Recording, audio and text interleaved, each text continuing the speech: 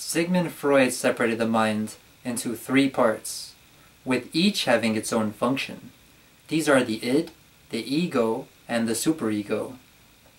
Here's a diagram where you can see where each one falls as you travel upwards from the unconscious to the preconscious and ending at the conscious level of the mind. Each of the three parts of the mind develops at a particular age. First to develop is the id.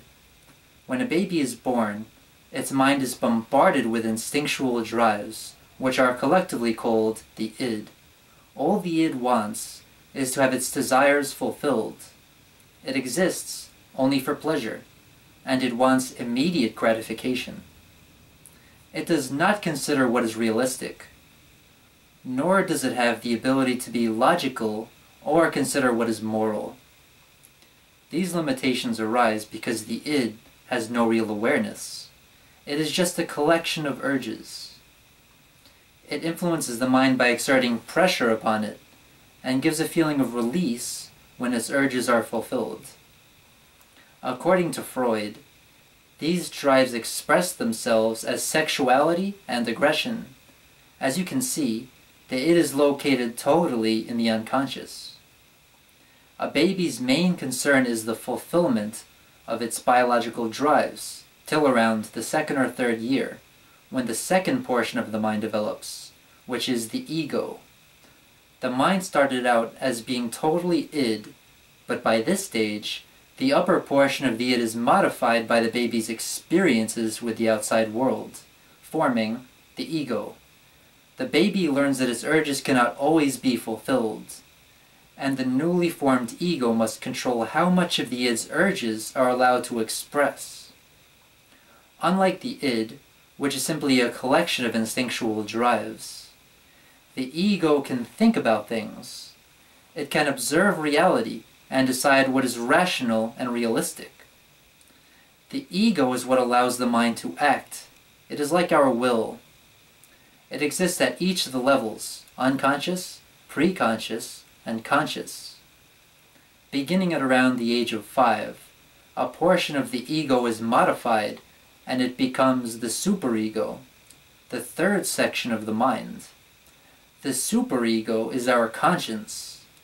It contributes our sense of right and wrong. It is basically a collection of moral lessons we have learned from our parents, society, and organized religion.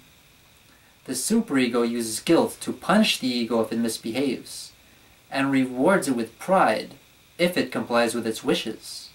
Like the id, the superego thinks nothing about what is realistic. It wants moral perfection.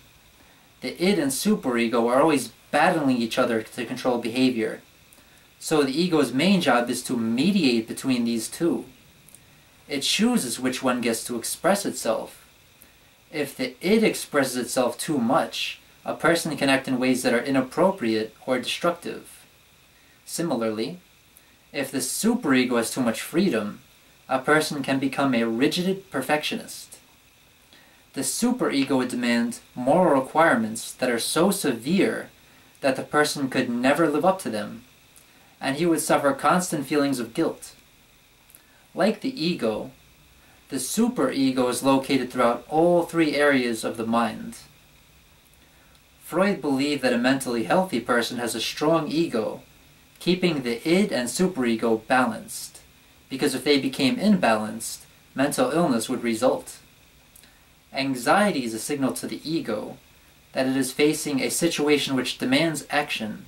It could be that the id or superego is becoming too dominant, or it could be a situation where there is a moral dilemma involved, in which case the id and the superego are battling for who is going to be expressed.